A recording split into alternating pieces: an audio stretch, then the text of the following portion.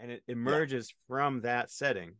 So to pull it out of the setting and then put it onto a concert stage actually defeats, you're doing something to that music in a way also. Yeah. So something, the question is, all right, what do you want to do to that music? And that's what I ask my students quite a lot. And how do you bring something from over there to the stage? Why? What does it mean to you? All that kind of thing. And then how do you speak on it from your soul so that it doesn't sound like you're stealing somebody else's stuff, and you bring them recognition. You talk about all the people that have brought you to where you are.